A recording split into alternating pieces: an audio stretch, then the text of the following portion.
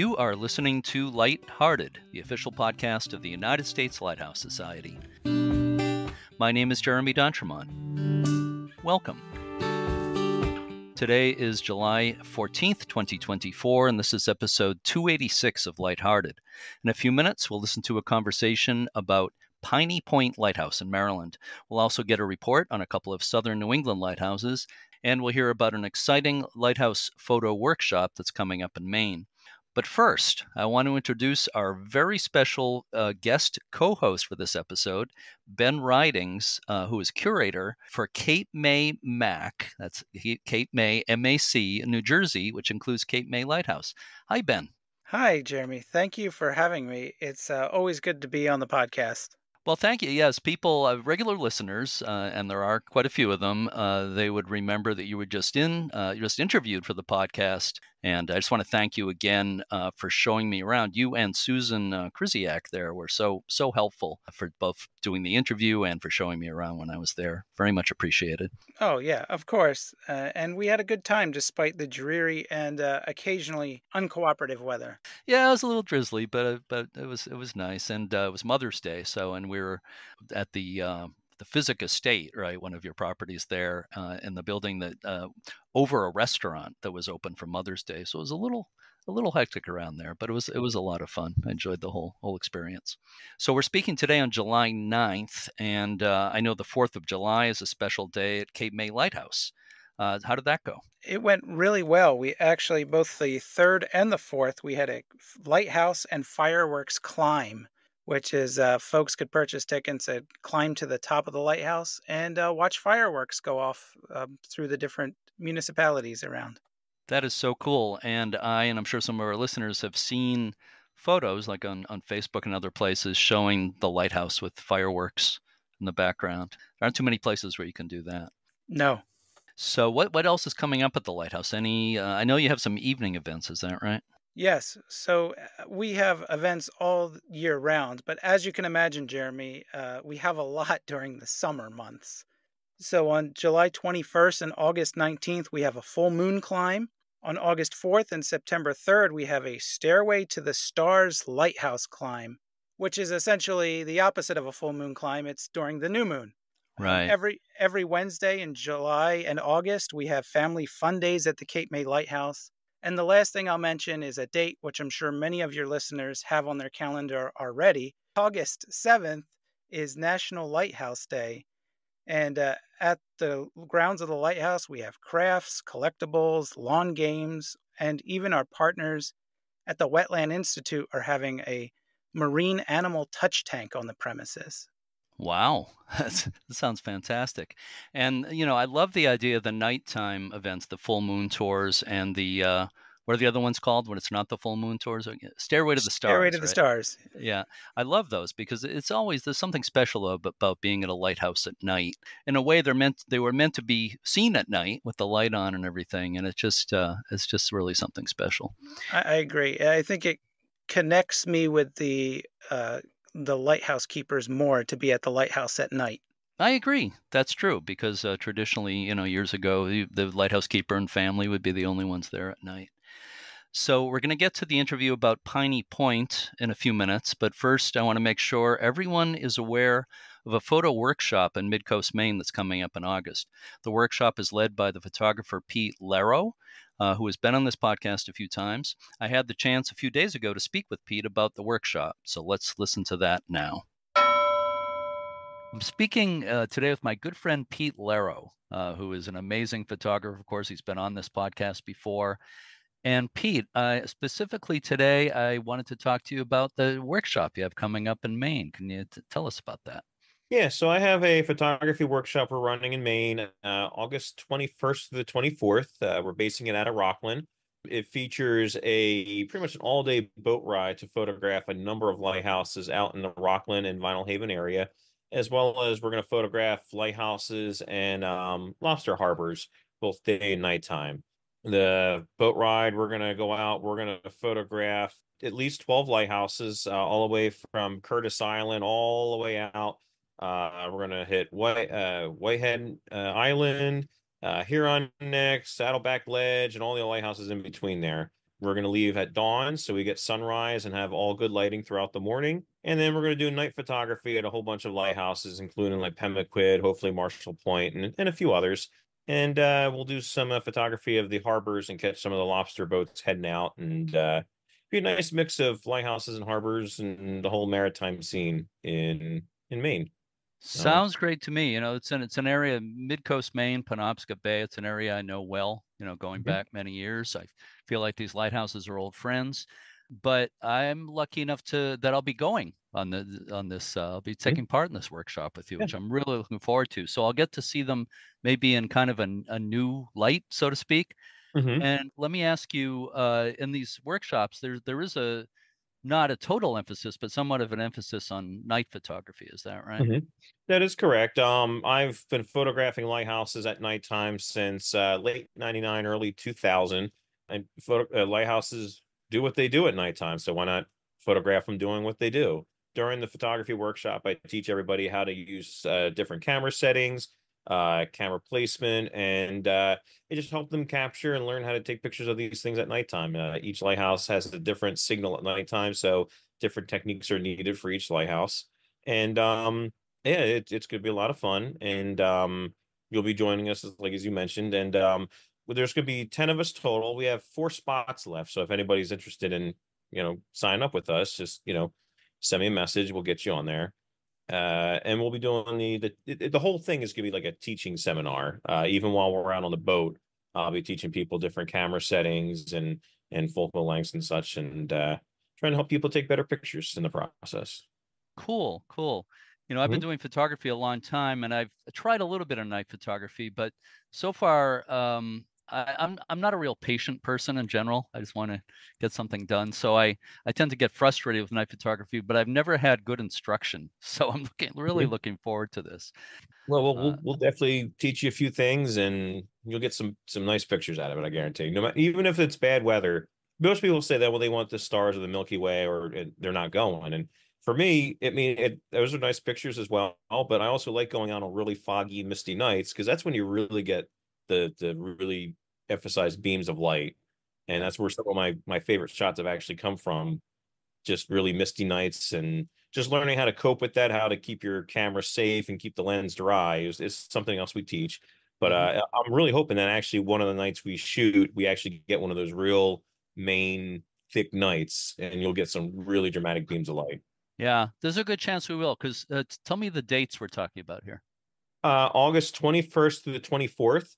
When I've been going up there for at least 15 years in the Maine, and it's always August is June through August. It could be very clear, and then 15 minutes later, the dew point changes, and you get a really thick fog that comes in, and then half hour later, it's gone.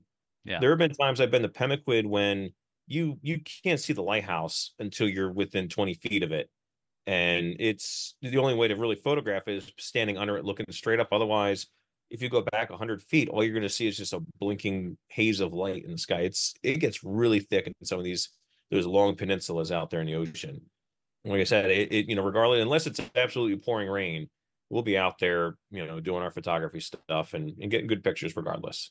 Yeah, that's always interesting, seeing these places in different conditions. I've certainly seen these lighthouses in all kinds of conditions over the years, but Mhm. not so much at night. I did get to stay overnight near Pemaquid Point one night and got some nice sunrise pictures. Maybe I'll Yeah, finally well, do we'll, that. we'll we'll get you a few shots, and I guarantee once you catch the bug of wanting to do night photography, you'll want to go out and there and do it again. It's a lot of fun. It's a whole new world of photography out there. Yeah, looking forward to the early morning cruise as well. Although I'm not really a dawn person, but I can make Hmm. exceptions, and this is a good reason to make an Yeah, exception. with any of that stuff, when you first get out there and you first see the lighthouse at dawn, you wake up real quick. The adrenaline starts kicking in. Yeah. So Oh, I know. Well, how do people find out about this? You have a website, of course. they can go to my website, lerrophotography.com, Lerro photography.com. You scroll down a little bit, you'll see upcoming photography workshops, and the first one listed is for Maine. You can just click on there, has all the information, all the different lighthouses we're going to photograph. I think in all we're going to photograph like 15 or 16 lighthouses, as well as all the other scenery. So it's going to be a jam-packed few days. And if anybody has any questions, they can just click the contact tab, and I can answer whatever questions they like. Yeah. So Do you have some other workshops coming up this year as well? I have a number of reenactment photography workshops coming up, like Rosie the Riveter shoots in a factory. We're doing some railroad stuff. I've been talking with the East Point Lighthouse. We're looking at doing a reenactment, lighthouse keeper reenactment and night photography workshop there in November. I just got to finalize the dates with them. This is Um, New Jersey, right? East it's Point, yeah, New East Jersey. Point, New Jersey. Hmm. And we're looking at doing some other lighthouses next year, maybe doing some stuff along Cape Cod, maybe Southern California, and maybe the Apostle Islands as well.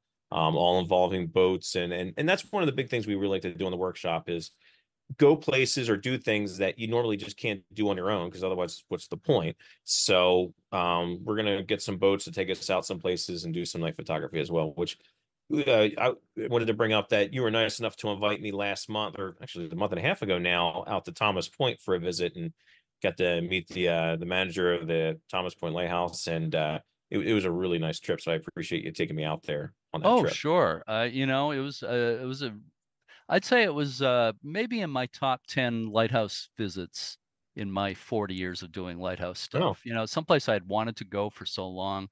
And a hmm shout out to John Potvin, as you said, the lighthouse manager who made that hmm possible, took us out in his boat. And we had a beautiful sunset. He gave us a quick tour of the lighthouse because we didn't want to hmm miss the sunset, but it hmm was just fantastic. So and thank you. lucky Mhm. and luckily John was nice enough to be adjustable with our schedule because the night we were supposed to go was kind of raining and bad Yep. weather. And next night it really worked out. We got an incredible sunset out of it. Yeah. So yeah, that was great. So Pete, I'm really looking forward to this. Just say the dates again of that. It is August 21st through the 24th. Hmm. And it's based out of Rockland. And the boat ride is going to be out of Camden, which isn't very far. And then all the lighthouses we're shooting are within an hour to an hour and a half in any direction. So we won't be too far if you get a hotel in the Rockland area. And again, lerrophotography.com, right? That's correct. Lerro photography.com. Thank you so much, Pete, and we'll be talking to you soon. Appreciate it. Thank you. As Pete mentioned, as of this moment, there are still 4 spaces left for the workshop, and you can go to Lerro, that's Lerro, lerrophotography.com to sign up. I'll be doing the workshop, and I'd love to see some of our listeners taking part as well. So let's move along. The subject of today's main interview is Piney Point Lighthouse in Maryland. I think of Cape May being in the same part of the world as Piney Point. I'm up here in New Hampshire, so everything down there is, to me, is in the same part of the world, but it's really not close at all. You are Cape May are on the southern tip of New Jersey across Delaware Bay from Lewis, Delaware, and Piney Point is over at the to the southwest from Cape May at the mouth of the Potomac River in Maryland.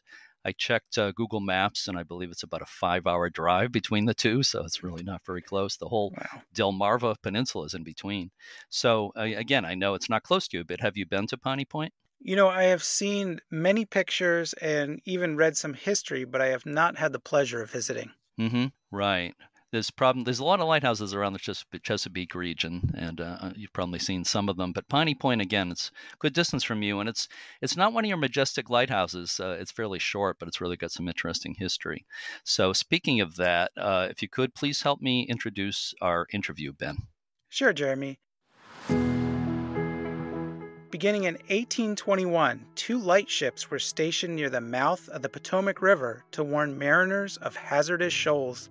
In 1836, a 35-foot tall conical lighthouse was built at Piney Point on the north side of the river entrance in Maryland. It was the first of 11 lighthouses built on the river and one of only 3 that survive today. After well over a century of keepers and families living at Piney Point, the light was discontinued in 1963. The property was transferred to St. Mary's County in 1983, and the St. Clemens Island Potomac River Museum took over the operation of the site. The buildings were restored in the years that followed, and the grounds were transformed into a public park. A museum was established in a Coast Guard building near the lighthouse, but after flooding from Hurricane Isabel in 2003, the museum was relocated to a building a short distance away on higher ground. Today, the museum and the lighthouse are open all year. Our guest today is Ken Burke, Museum Supervisor for the Piney Point Lighthouse Museum and Historic Park. Ken and the other staff were very gracious when I visited there in mid-May, just a few days after I visited Cape May, as a matter of fact. So let's listen to my conversation with Ken Burke about Piney Point Lighthouse now.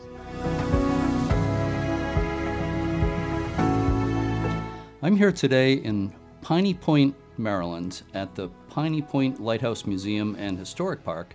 And with me is Ken Burke, Museum Supervisor for the museum and park here. Thanks so much for hosting me today and for doing the podcast, Ken. Oh, you're quite welcome. It's my pleasure.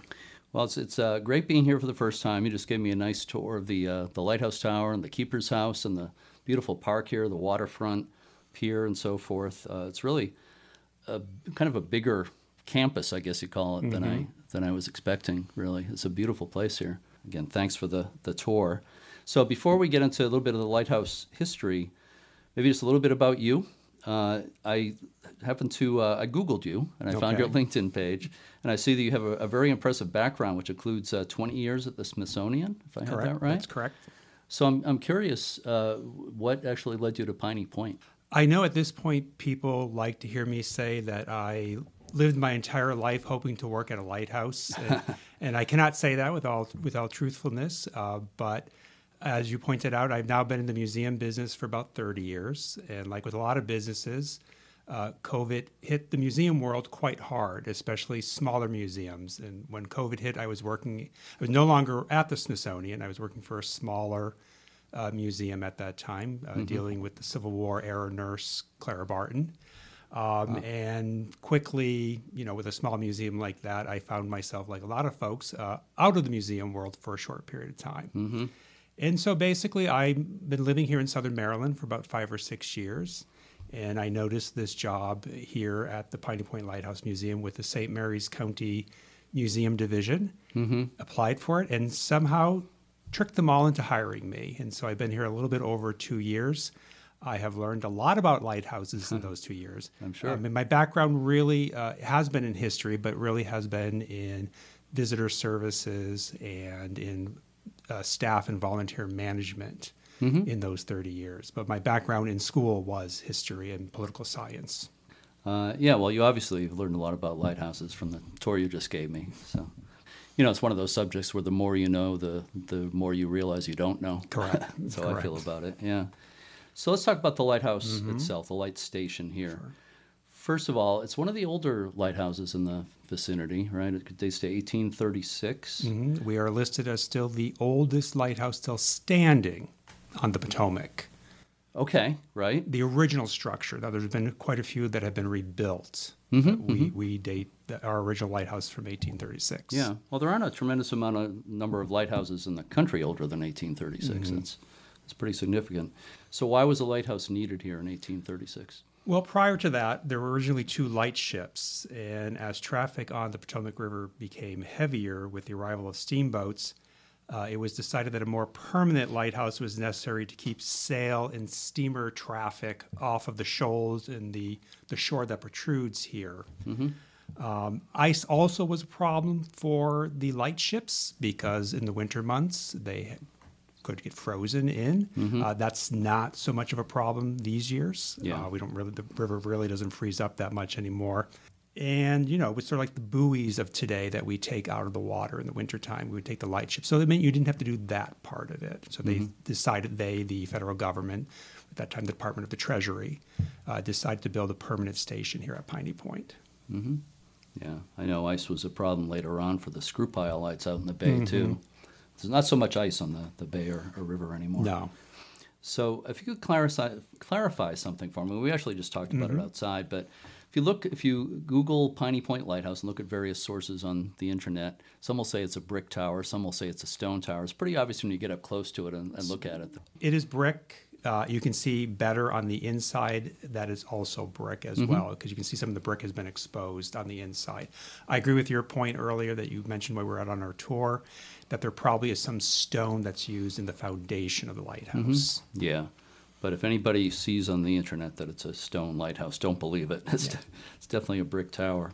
And that brings us to the builder, right, who built a lot of lighthouses, I understand. Yeah, so the builder of this lighthouse was John Donahue.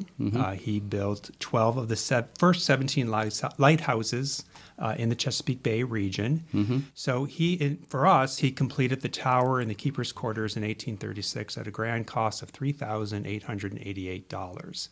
And the tract of land was bought from the Sutter family for around $300 in 1835. Any relation to the Sutters of the Gold Rush fame, I wonder? don't think so. They actually operated, my understanding is they operated a tavern here. Okay. Different kind of Gold Rush, I suppose. But something else I was trying to clarify. You helped clarify this for me when we were just over there at the keeper's house. The house that's there now, would you say it's the original house? Or I think the answer is maybe not straightforward.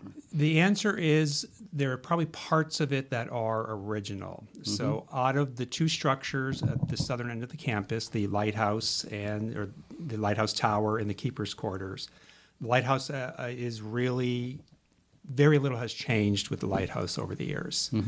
Some very minor changes that we've made. Yeah. The keeper's quarters has seen a lot of changes. And so it was built at the same time as the lighthouse tower in 1836. The original structure was basically on the first floor, 2 rooms. That lasted that way to about the 1880s when a second floor was added to the building. And then in 1939, duties of the lighthouse duties transferred to the U.S. Coast Guard. And it's really under the Coast Guard that building sees a lot of changes over the period. And the Coast Guard basically has a presence here from 1939 all the way to 1976. Even though the lighthouse is decommissioned in 1964, there's still a Coast Guard presence here. The exterior definitely saw, and there's a point on the building where you can see where the Coast Guard added on an addition to the back of the house. The interior walls probably changed quite a bit. So, for example, there was a fireplace in there. There's no way to say that that's an original fireplace, for example, to the mid-19th century. Sure. We don't know when that was added in there. It's my understanding, to get a little bit more into the human history here, that there was always a keeper here, a principal keeper living with his family.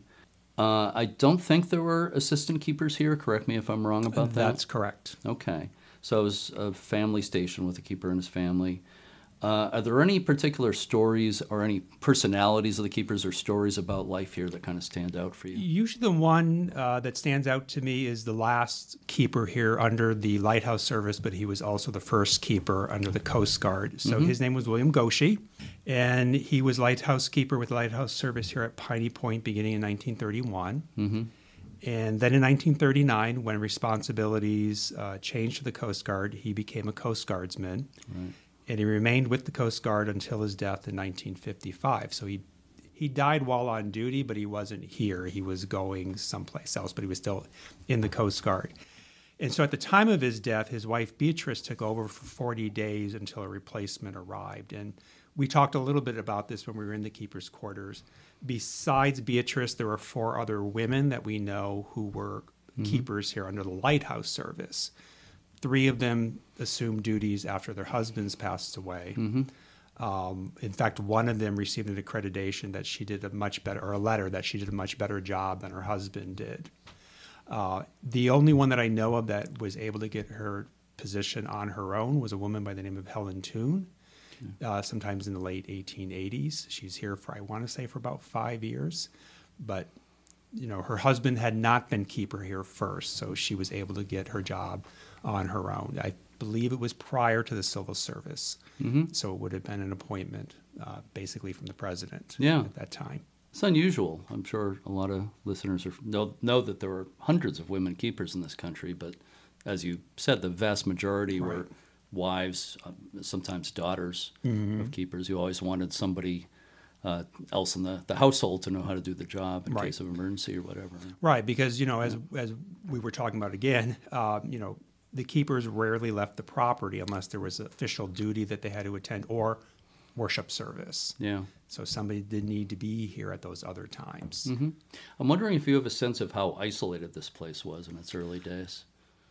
In the early days, probably a little bit more isolated. Obviously, as this area becomes, I'm going to say tourist attraction, because there is a change sort of in the early 20th century when, obviously, with boats coming down the Potomac River and down the Chesapeake, Piney Point and the surrounding area becomes a tourist destination for some of the city folk to escape the city. And I think at that time, the keepers have a little bit more responsibility of interacting with people. And I believe there's something in some of the early 20th century reports about keepers receiving letters of praise about how gracious they were when visitors stopped by and opening up the tower for them or things of that nature. So actually, in some ways, becoming a tour guide became part of their job as well. Yeah, that was true at lighthouses all over. And in some places, it became too much for the keepers. Right. They kind of complained about it, but most of them enjoyed it, I think.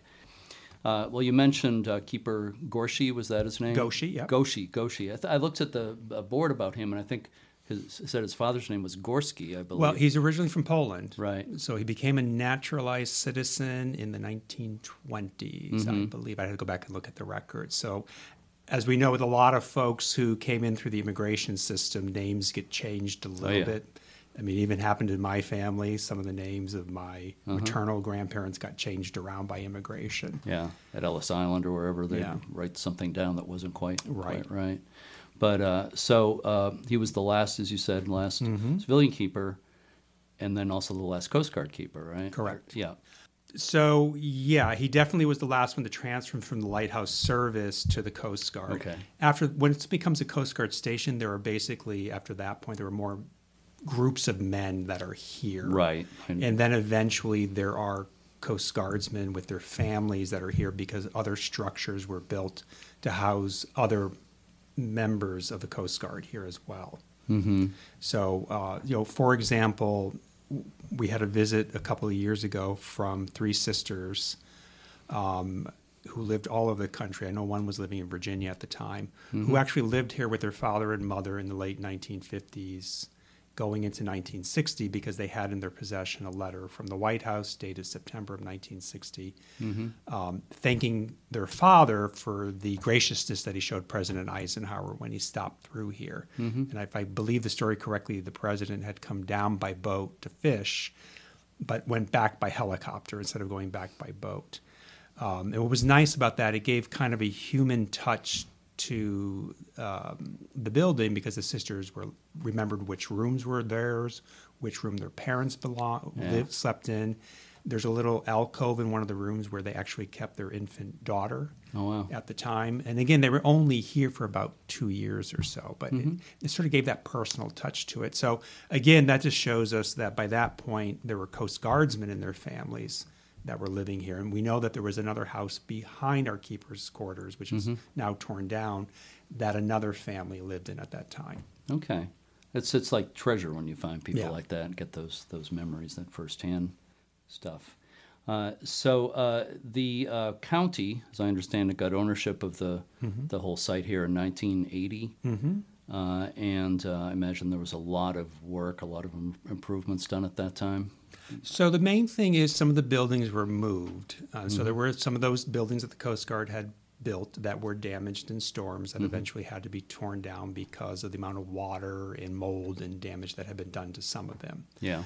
The other thing is that there is an oil oil storage company is probably the better word, that's located nearby here. Most of our property that most of our buildings sit upon belong to that company, and that was also transferred. So originally, my understanding, as I said, I've only been here a little bit over 2 years, is that some of the buildings at the south end of the campus, because of the flooding, were simply moved into these buildings up in this section of the campus where the oil company had been located. And at some point, they were converted into museum space and office space here. And then one of those buildings on the north end is also used as our maritime exhibit. I want to talk a little bit about that. When people come to visit, a lot of people are going to come because they want to see a lighthouse, but there's a lot of other things to see as well, including the museum in the building where we are, and the maritime exhibit you just mentioned. Can you describe a little bit about that, what people will see when they come to visit here? Sure. So the maritime exhibit is going to mainly tell the story of the people who worked the waters here, the men and women who worked the waters. primarily with oyster harvesting. Yeah. Is probably a better word for it. And we have a number of different boats, original boats, that are in storage there, including some of the larger ones, such as a bug-eye and a skipjack. And they were used for oyster dredging. In our main museum building, we go without saying, we tell the story of the lighthouse here. That is on our first floor. Also on that first floor, an exhibit on the U-1105 German-era submarine, which is basically sunk off the coast, about a mile off the coast here in the Potomac River. There's a long story in that we'll probably get into it a little bit later, so I won't go into great details right now. And then we also have an exhibit on the Tolson Hotel, which was a hotel that was located basically as you drive into down Lighthouse Road, which is our main road here for us. You do a little curve around a big green space, and that's where the Tolson Hotel was located. So it was one of those tourist destination hotels that operated in the late part of the 19th century, all the way, I want to say, to about 1940s. You know, a lot of damage was done to its business during the Depression. But it was at a time when Americans were starting to do tourist destinations. Sure. And you, for the most part, you weren't traveling from the East Coast to the West Coast at that time, but you could travel from Washington or Baltimore down to Piney Point or other places down here in southern Maryland. Yeah. And so there was an entire hotel there, so you can learn more about that. And most importantly, you can learn about the osprey. And so those are birds that return here every spring. Yeah. It's mate for life. You have a osprey nest on a We pole do, here. and you'll see a lot of those poles down here. That is to help them from not sitting on electrical wires, on telephone poles or electric poles. Yeah. And so they come back to the same spot. We have named ours Sid and Sal. Sid and Sal? Sid and Sal. Okay. So they come back about St. Patrick's Day, and usually by mid-September they have returned, heading south to mainly South America. They return to. So those are the exhibits here, besides obviously the Lighthouse Tower and the Keeper's Quarters.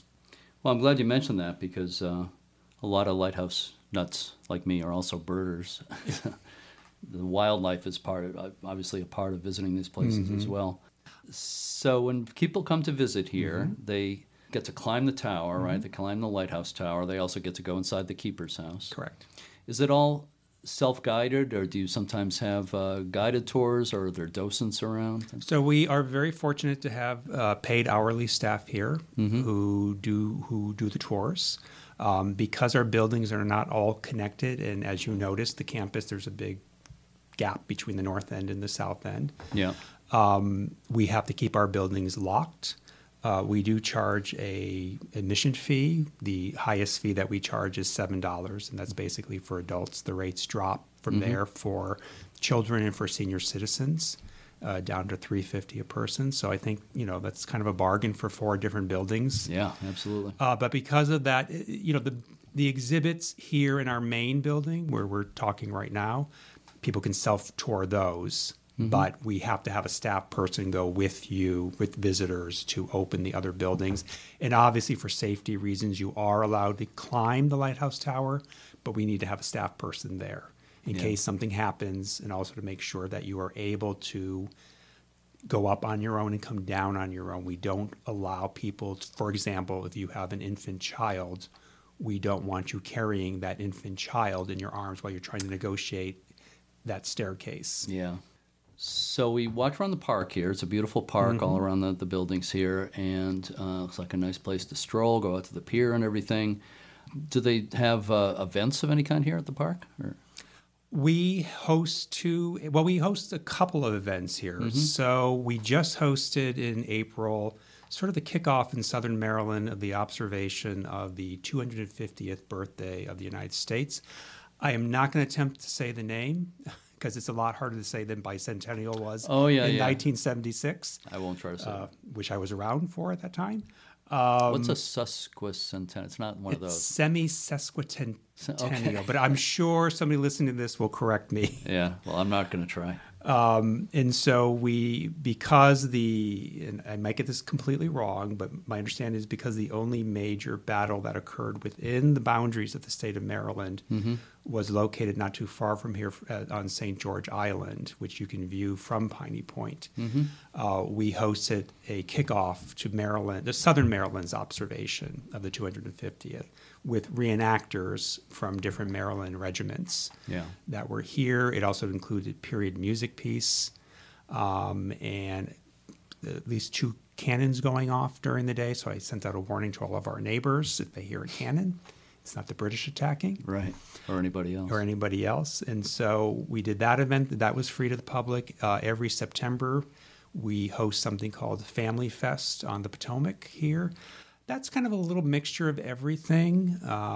Last year, we featured at least 15 old cars, mostly from the late 50s to the 60s. But now old cars are getting to cars that I remember from the 70s and 80s. And also had other events going on. And every August, we are free for the weekend, either of National Lighthouse Day or very close to it. I think without looking at a calendar, I want to say this year we will have a free open house on the 3rd and the 4th, whatever the Saturday and Sunday is before August 7th, which is Lighthouse Day. Right. And then last year we hosted a very popular Halloween event where one of my colleagues basically didn't really turn it into a ghost house, but turned our maritime building into education center, but with Halloween themes to it. And it was extremely popular. It was a good place for people to bring their small children because it was billed as not being scary. Right. It was not something where people were going to jump out at you. So we are doing that this year. I think she's going to put on some more adult elements down the park. Our main issue with this event was it was around Halloween, so of course it gets dark earlier. Right. And there are not a lot of lights down here. What we've learned from that, we're going to have some floodlights down here for this October. Good. That's great. Sounds like a lot of fun. Still on the subject of the park here, you were mentioning it gets flooded pretty often these days. Right? Yeah, when I started here, I learned very quickly my 2 biggest headaches were going to be parking and water, and that has borne out. Yeah. Because when we do hold big events here, we have as you can see, a very limited parking space. Maybe we can fit 30 cars. For average days, that's not an issue whatsoever. But for big events, if people are going to stay for a while, we end up having to use the local school and shuttle people over. I saw the event parking down there. There was a sign for it. That's up the street here. That even floods quite a bit. Oh, so we actually go to the local school, which is about at most 2 miles away from here, Piney Point Elementary. Water is a major issue here, especially around the keepers' quarters. It floods very easily. Just with the tides, it floods. But if there's a major storm, obviously either tropical or not tropical in nature, if it's coming from the south, it basically pushes all the water up onto our property. What we've been fortunate with is it really doesn't do damage to, for example, the keepers' quarters. There's very little water that gets into the basement. We do have a pump down there, but I've never noticed a lot of water down in that basement. And so there are some days that we can still tour the lighthouse tower. Rarely is off limits, but sometimes the keeper's quarters has to be off limits because we cannot get in to shut the security system off when there's a lot of water down here. And there has been shore erosion, but that is a typical problem all along the coastline. Sure. Everywhere you go, basically. So let's make a U-turn here and get back to something you mentioned earlier, the German submarine, the U-1105, World War II era. Black Panther, I believe it's referred to as? It's referred to as a Black Panther because of the coating, the black rubber coating that was on the outside of it. So I'm going to break this down into 2. This is going to be a bit of a long story here, but there are basically 2 parts of it. I am not the resident expert on this. The resident expert on that is a man by the name of Aaron Hamilton. So you have his book here. I have his book, which is called German Submarine U-1105, Black Panther, The Naval Archaeology of a U-Boat. He is really the expert on it, but I'm going to break the story down into 2 parts with a little bit of information in each.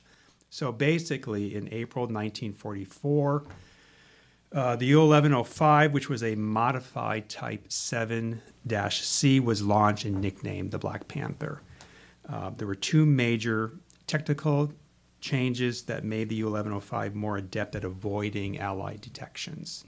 I learned, it never dawned on me, that prior to the U-1105, submarines had to stay surfaced for quite a bit to bring in air, which made them vulnerable to attack from the air. So, okay, yeah, things I learned. Makes sense. So one of these technological advances was the snorkel, which was a mast that was raised while the U-boat was submerged and near the surface. So it was designed to suck in fresh air to run the diesel motors and for the crew to breathe, while allowing the U-boat to avoid airborne or surface radar by remaining submerged.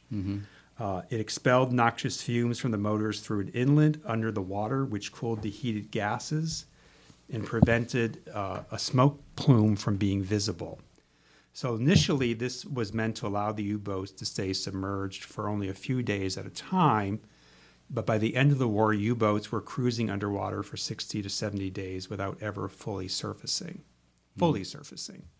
So the most advanced of all technologies, the U-1105 was equipped with what was called Albrecht, which is a process of coating black rubber to the U-boat. Okay. Now, there's a very in-depth explanation about holes and how they were applied. I'm not going to get into that because I'm sure at some point I will make an error. Well, I wouldn't know the difference, but And only a handful of these U-boats were coated with this black rubber during the war. But basically, Albrecht was a two-ply coating and essentially trapped bubbles in the holes, and that significantly reduced sonar returns from the surface. Okay. So they basically went undetected for a longer period of time. So the Black Panther set sail on its first combat patrol on April 12, 1945. So if anybody knows their dates, that's pretty close to the end of World War II in Europe. Its destination was the Irish coast, where it was to locate and attack merchant ships entering the Irish Sea around the North Channel. And it reached its operational area without incident on April 23rd, relying on its snorkel to remain submerged during its patrol. 4 days later, on April 27th, it had its first combat encounter and did significant damage to the HMS Red Mill and her crew. So on May 4th, the crew of the U-1105 received radio communication that all U-boats had to surrender. And on May 10th, the U-1105 surrendered to the Royal Navy. And so this sort of gets into the second part of the story about how it ends up a mile west of Piney Point. So on June 3rd, the Royal Navy recommissioned the U-1105, and she quickly became the most tested capture U-boat at the time. And the Soviet Union soon became interested in this U-boat and its technology as well.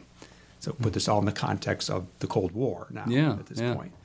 So because of that, the Royal Navy convinced the U.S. Navy to take it and sail it back across the North Atlantic to join the small fleet of surrendered U-boats the U.S. now had in its own possession, because they did not want the Soviet Navy to inspect the boats. So the U.S. Navy dispatched a small crew to the U.K., commanded by Lieutenant Commander Hugh Murphy. And the U-1105 crossed the North Atlantic in the winter of 1945-1946. The 2-week crossing started on December 19th, 1945, and was completed on January 2nd, 1946, and incurred during one of the roughest storms experienced in that area. The crossing was quite eventful, as the U-1105 sailed right into a major winter storm. And Murphy was, although he had been with the Navy, obviously, for quite some time, was well decorated by that point, was unfamiliar with this submarine and did not want to risk submerging it to avoid the harsh surface conditions. And as the storm worsened, the submarine started to experience 80-degree rolls that began to flood the boat through the conning tower hatch. So the solution came from a Royal Navy engineer that Murphy requested remain on board during the crossing. And he recommended sealing the hatch, raising the snorkel mast, and continue pulling in air from the engines and the crew while remaining surfaced. His recommendation worked, and the U-1105 sailed into Portsmouth, New Hampshire. okay. A week late, it had already by that point considered lost by the U.S. Navy, but it did arrive in time. Mm-hmm. Eventually, it is moved down here to the southern part of the Potomac River with a lot of other submarines that were already down here for testing. And from 1945 through 1949, the U-1105 spent the majority of its time in the lower Potomac River, where it underwent salvage and detonation testing. Mm-hmm. Over the course of time, the U-1105 was sunk and raised 6 times during its stint in the U.S. Navy service, including the final detonation test on September 12, 1949. After that, it sort of gets lost to time, most likely due to a paperwork error. Always the simplest things. Yeah. In June 1985, it was relocated by sports divers who were out there in the Potomac River. And on May 8th, 1995, the U-1105 became the state of Maryland's first underwater shipwreck preserve. Wow. And in warmer months, a buoy marks the spot of the U-1105, which I said before is around 1 mile to the west of Piney Point. 1 mile to the west of Piney Point. Mm-hmm. So that's its story. That's quite a story. You know, there are a lot of U-boats along the coast that were sunk in wartime by the American Navy, but this is the only U-boat shipwreck I know of. You know, it's a totally different kind of story. It's very interesting. I guess they were all sunk for our purposes, but yeah, this was more testing. And my hometown of Portsmouth figures in there too. So just to finish up about visiting the site here, the lighthouse is everything here open all year? Is that correct? We are open every day of the year from 10 a.m. to 5 p.m. with the exception of Thanksgiving Day, Christmas Eve, and Christmas Day. We do close those 3 days. But you are open on New Year's Day. We are open New Year's Day. We're open Okay. Easter Sunday. We're open Memorial Day, 4th of July, all of those. And you mentioned before you have obviously paid staff. Besides the paid staff you mentioned earlier that help to show people around and that kind of thing, do you have volunteers here as well? We have used volunteers. Now, because I have this paid staff, I'm not dependent on volunteers which is a lot of organizations are to operate. I would mainly use them during the busier months, which would be really from Memorial Day through Lighthouse weekend, and really only on weekends. We do see a lot of our visitation, of course, on weekends. Now, I do have one volunteer who comes every single weekend, like clockwork, and he is our resident expert on the maritime exhibit, actually. Oh. So he kind of holds court. Yep, up in that end of the campus, but he is a very faithful volunteer to us. But I'm always open to most of my other jobs, I always worked with volunteers, so I am very appreciative of volunteer services. I just have not found here there's as strong of a need for it because I am fortunate to have paid staff that's here. Yeah. Well, both are important, of course. So I have one final question for you. This one's for bonus points. Okay. So sharpen your number 2 pencil. The question is, what do you enjoy most? And this could be one thing, it could be many things. What do you enjoy most about your work at the Piney Point Lighthouse Museum and Historic Park? I will say that I do enjoy learning more and more about lighthouses. Okay, good. I mean, certainly all that stuff I just told you about the U-1105, would not have known that 2 years ago at all. I think really is the beautiful natural scenery that's down here. Now, I was very fortunate enough to work for 20 years in the heart of Washington, D.C., and I loved that a lot. Didn't love the commute so much. My commute down here from where I live is probably just as long as it would take me to get to Washington, D.C. from my home. But it's all highways and beautiful scenery and rivers. And when I get down here, every morning, even in rain, I will take a walk down to our pier. Sometimes it's to see if any damage has been done to the pier by any storms, but I really enjoy that part of the campus here very much. Well, I can understand that, and just seeing it for the first time today, I completely appreciate what you're talking about here. It's a beautiful spot.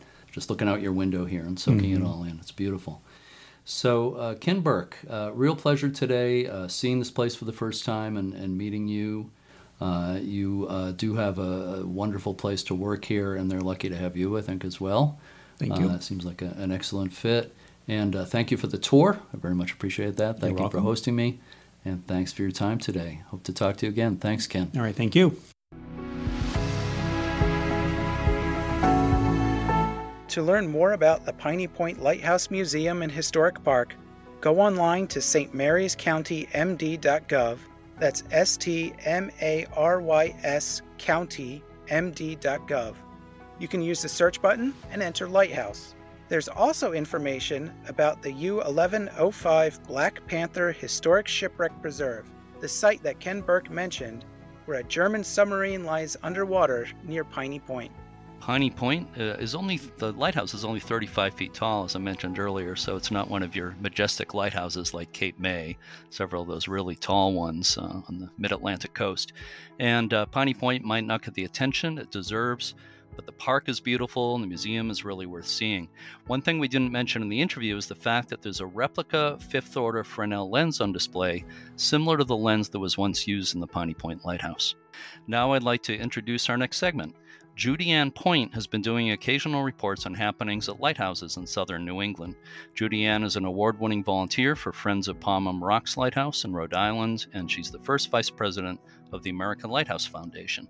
In today's report, she talks about Chatham Lighthouse on Cape Cod in Massachusetts and Beavertail Lighthouse in Jamestown, Rhode Island. So let's listen to Judianne's report now. So Judianne, nice to talk with you again. I hear you have maybe some news from the southern New England region for us today. I certainly do, Jeremy. I recently heard from Duncan Rushworth, the flotilla staff officer in charge of Chatham Lighthouse tours for the U.S. Coast Guard and U.S. Coast Guard Auxiliary. Mm-hmm. It seemed a perfect opportunity to pick up where I left off on my last report, to head further south from Nauset Lighthouse along the Outer Cape and report on Chatham Light's news. Now, if you saw a map of the Cape, Chatham would be at the elbow. Just some quick historical background to set the stage. Chatham always had two lighthouse towers. The first two octagonal wooden towers were built in 1808 because they needed to distinguish the location from the single Highland or Cape Cod light to the north.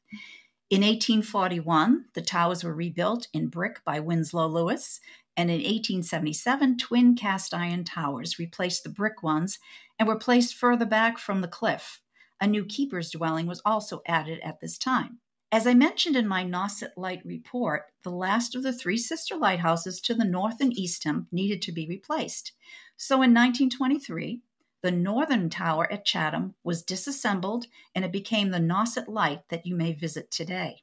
So Duncan emailed me that Chatham's remaining 1877 tower has recently been cleaned up and given a fresh coat of paint, with a second coat being applied next year.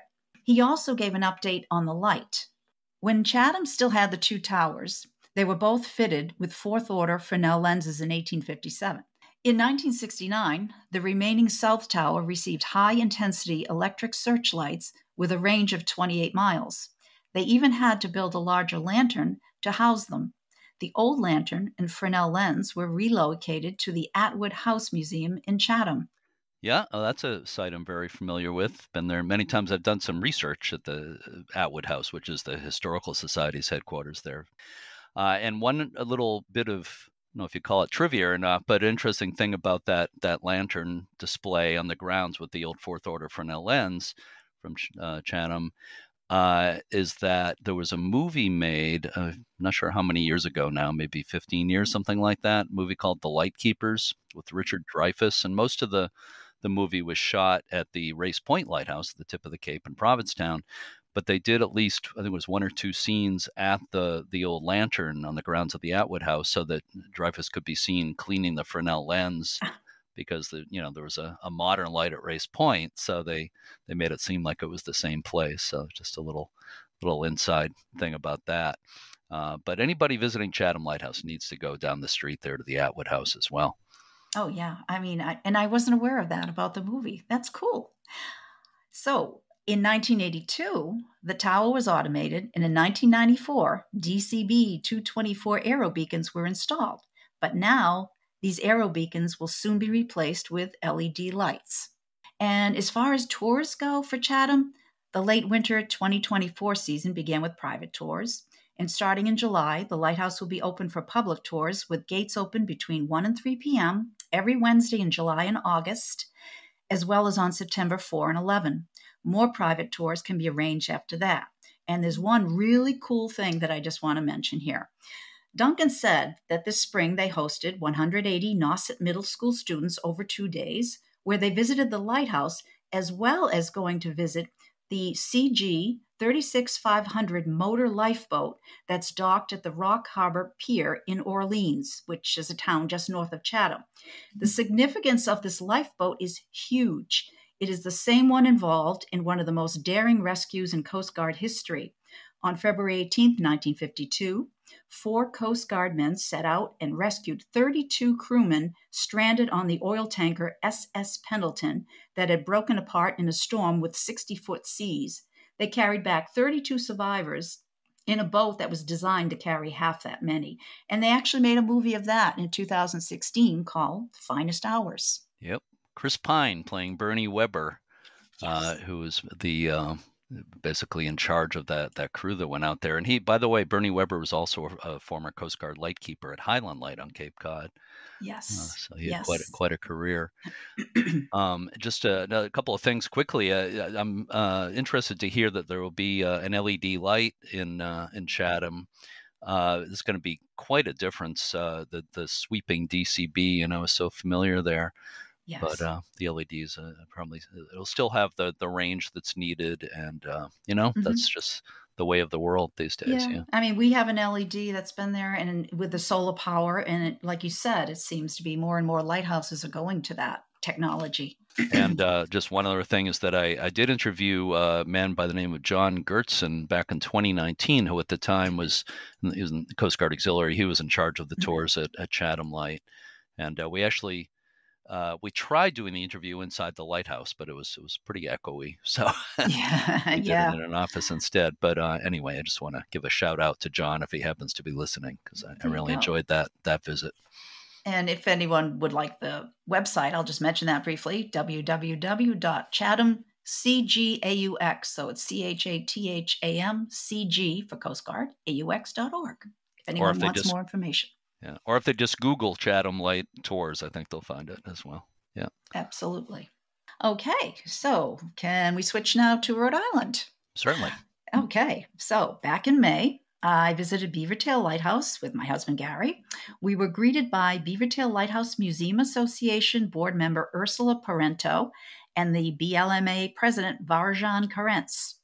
Ursula had contacted me to offer us a tour because of all the new and updated exhibits there.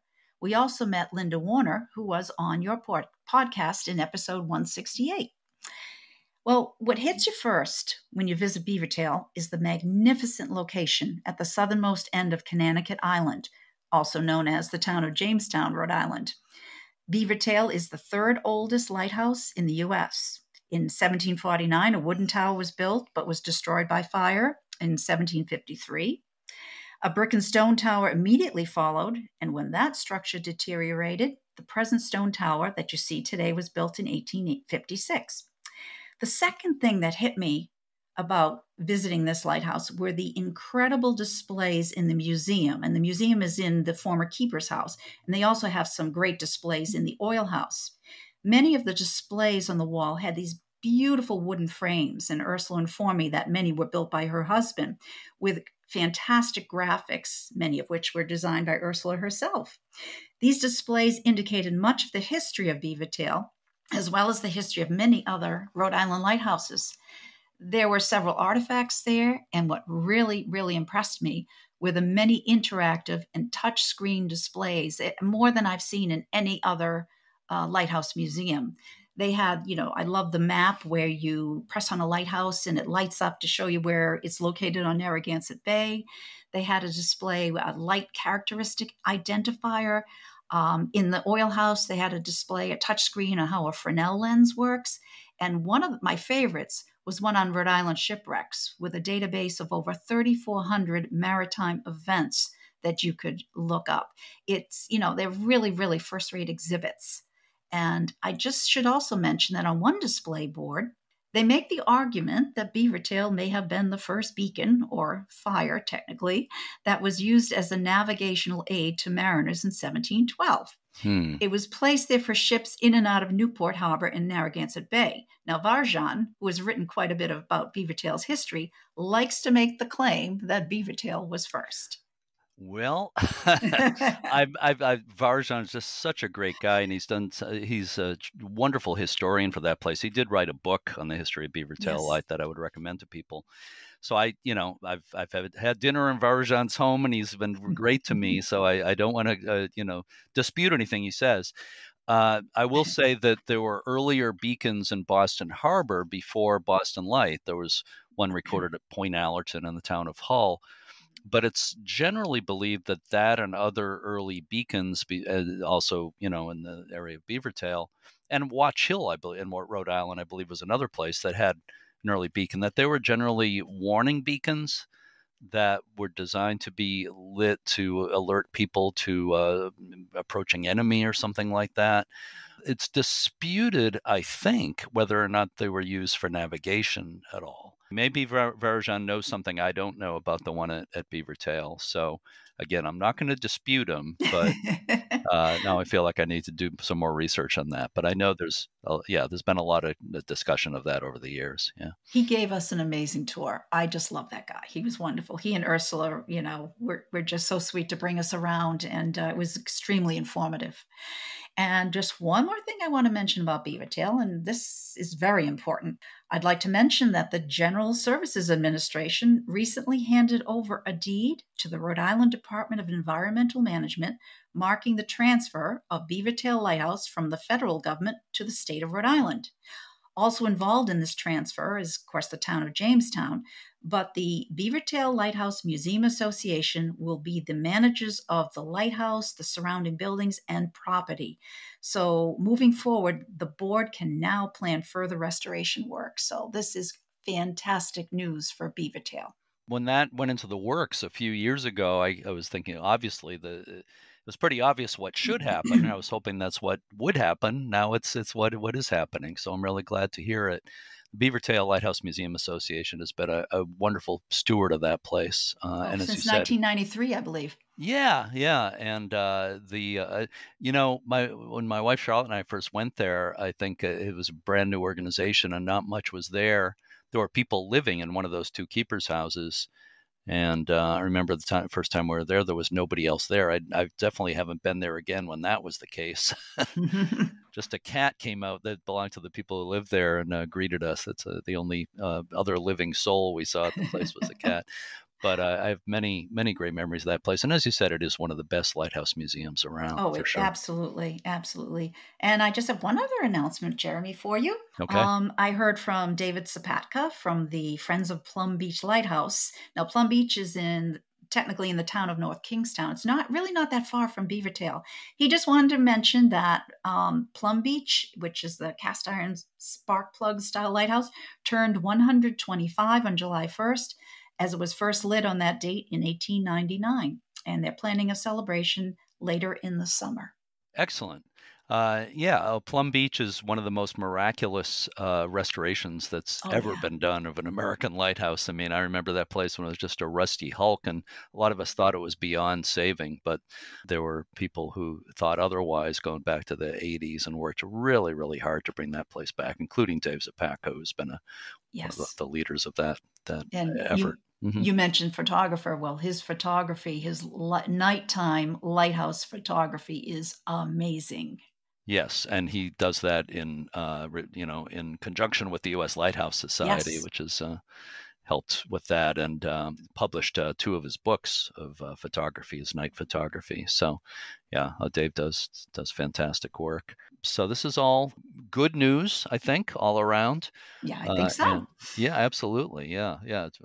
I'm glad there's no lighthouses have fallen down in southern New England since we last spoke. It seems not since I last looked. No, right. But, I shouldn't even say that out loud. I don't want to jinx anybody, but it's good. This is all good news. Yeah. Right now we have the Palm Beacon, which is near Palm Rocks Lighthouse, where we're looking into maybe someday, making sure that doesn't fall down. So. That's another project. That's another podcast. You're talking about the old day 1828 beacon. day beacon. Yes. Yeah. I love those things. There's a handful of those dating back, 150, 200 years around New England, and they have their own history. Yeah. You and Bob Trapani just love them. So yeah. We did a podcast episode on that. I listened to it. Yeah. That was a fun one. Bob's a junkie for that kind of thing too. I know. So, yeah. Well, Judianne, it's always great talking with you, of course, and be talking with you again, both for your reports, and I'm sure you'll be co-hosting more episodes of the podcast. I appreciate your efforts and your efforts on this, and also with the American Lighthouse Foundation, and also with the Friends of Palm Rocks Lighthouse. You do a great deal as a volunteer. So thanks for everything, Judianne. Thank you, Jeremy. It's always a good time here.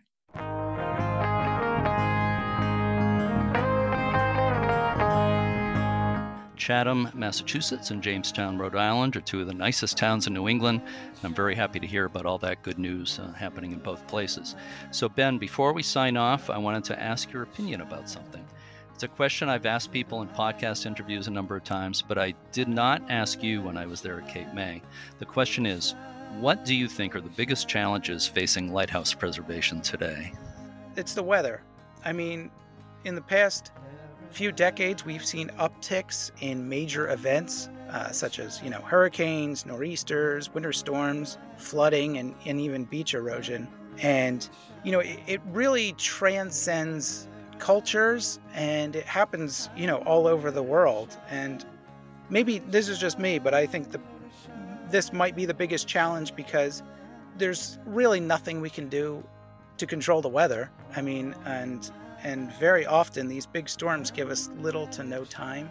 So for me personally, at the Cape May Lighthouse, I mean, if there's a big storm rolling in, all I can do is think to myself, well, I hope it survives this one, because again, there's nothing we can really do and plan for the weather. To a certain extent we can plan, but there's a major hurricane, there's not really much we can do other than just hope. So yeah.